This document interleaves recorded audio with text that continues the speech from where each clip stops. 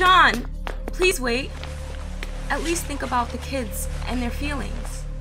I have. I'll take my son, and you take yours. Feelings are for the weak. But why? They're both your kids, John. Damn it, Tina! That boy is not my son! A Viking without the spark is not a Viking.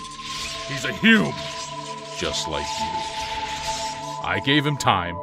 I had my doubts, and he proved them right. Jason, with me. Now!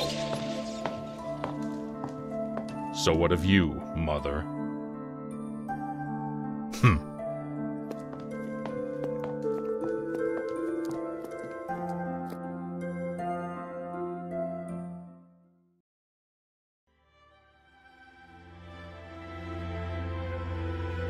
Jonathan? Is everything okay?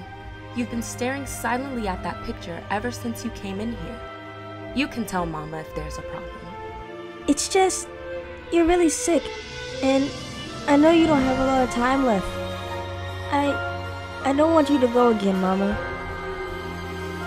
Jonathan, even if I leave now, I'll always be in your heart.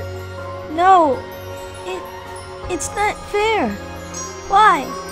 If Papa didn't go, you wouldn't have gotten sick. Why did he? John, listen.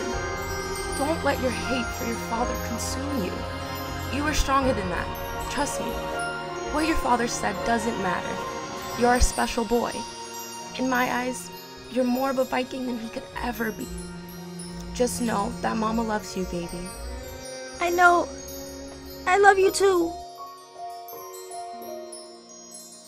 Goodbye, Jonathan.